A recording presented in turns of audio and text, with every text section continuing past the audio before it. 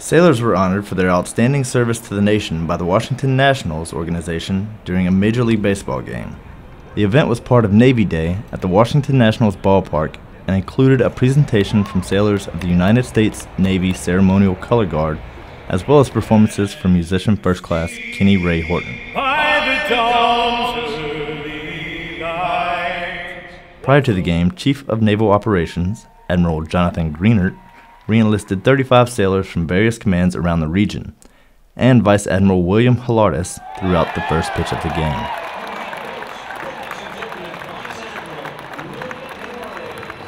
The Nationals pay tribute to each branch of the military on various nights throughout the season. For more information about future events and military appreciation days, visit the Nationals website.